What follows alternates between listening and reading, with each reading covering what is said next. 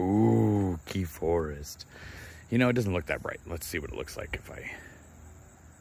So that's a lot more what it looks like in real life. That's actually very, very close to real life right there. So I decided that I needed to put lights on the tree. Now, I have a floodlight down there, and then I have the light inside the tree. Now, what I've done, and I'm just doing it for this year, I'll work on it a little more next year, is if you flip the light around in his mouth, you get the 4 bright light spots. And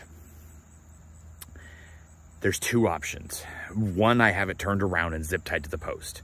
The other one is that my friends at Twin Oaks Manor, Tiffany and Michael Skalberg, over in Flower Mound, Texas, just west of me, put a milk jug. They painted a milk jug white and then put it over the whole light thing, or at least the bottom part, anyways. And so that made it diffuse the hot spots of the 4 lights on the bottom, because there's 2 on the top and then there's a big space and then there's 4 on the bottom.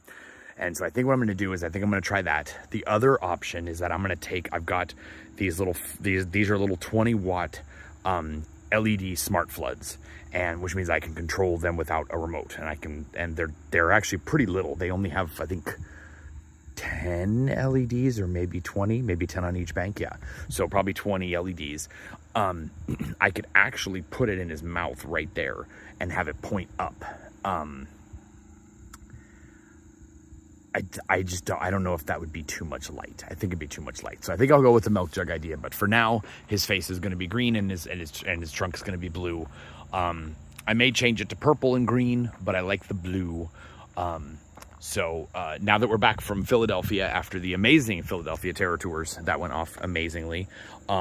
Everybody had a blast, and I'll do a little bit more on that on another vlog with me in camera instead of in the dark back here.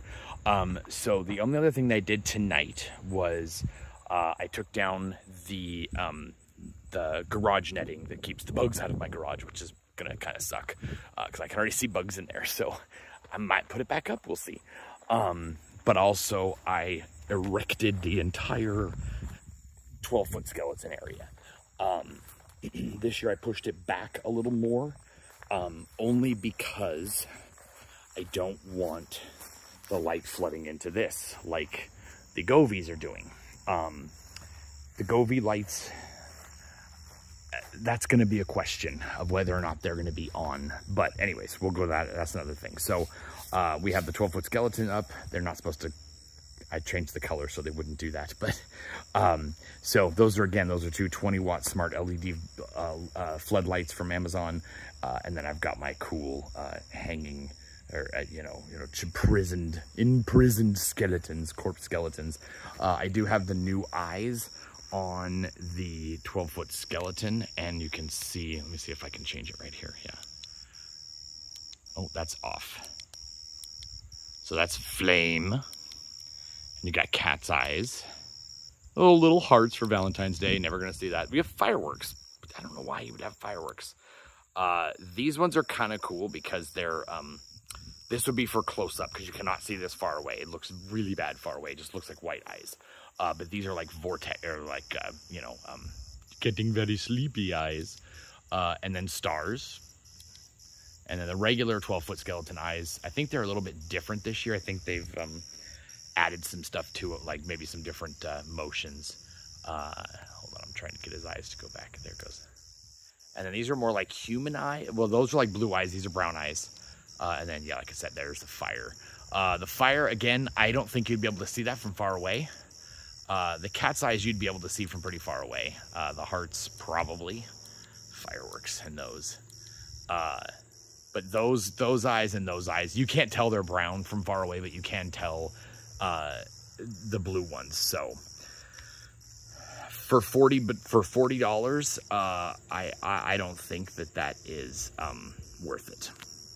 So if you really want one of those, if you're having your 12-foot skeleton up really close to 2 people, like maybe like a front like photo op thing or something like that, or you have a business or something like that where you have it, those eyes would be fine for that. For something this far back from the road, it's completely useless. I am going to probably put that arm up a little bit, only because that arm, his shoulder on that side is actually broken. It's broken right in here. So I can't have that shoulder up at all. I can't have that arm up at all.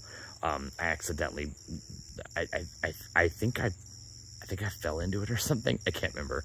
But yeah, so I need to either reinforce that with like some JB weld and maybe like some fiberglass repair or something like that. But I really don't care that much. But this arm will probably go up a little bit more. I did turn off the other bank of Govies back there. I'm thinking, like I said, I wasn't going to really talk about this right now.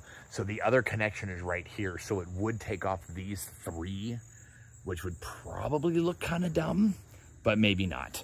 The thing is, the other thing I can do, and I think this is what I might actually do, is I might actually just cover over these 3 with like black electrical tape or something like that, or fabric, because I don't want light coming in here, because this is where the bat skeleton will be and where the projection will be playing in that window. And so I want this area to be really dark. So, and these are down to like 19% right now. If those on the side over there are off, that shouldn't cast any light in here. It should be dark. What's cool is that it's not bringing any light in here, which is good for the flying crank ghost. I am going to put the pumpkins up. I thought about this today because I wanted the pumpkins to go up higher. So I was going to put like hay bales down there. Because then the light from the pumpkins wouldn't go in, but I don't think they're bright enough to cast any light. So we're gonna work on that tomorrow night, and we'll be able to know if that's the case. So that's all we've done today. We just got back from Philly, so like I said, I'll do another vlog on that in a little bit, probably tomorrow night. So the thing tomorrow. Ashley's parents are here. They were watching the kids while we were gone. So once they're out of the front living room, we can start moving all of this stuff, all our fog machines and some lighting and stuff like that. We can move that all back into, into the living room, and some of the stuff underneath can go behind the wall. So we can start, so Ashley can start decorating in here without all this stuff in here.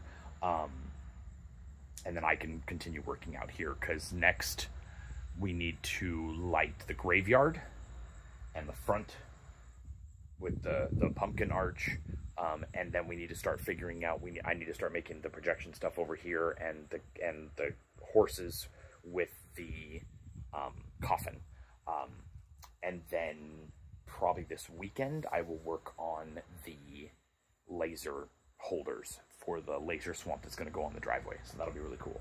So I think for tonight, I think we're done. I think we'll clean up, because I think that's a good amount of stuff. I did, like I showed you on the other vlog, I did finish the gates. I've not put them up yet, only because I want to see, I mean, they should be fine, but I'm still working in there, so I maybe want to wait until those are done, or I'll maybe put one up and not the other. So I still got stuff in there. So, but they're going to probably go up in the next couple days too. So anyways, that's what has happened tonight for Scare Hollow. And it's looking spooky out here already. So, all right, hunt on.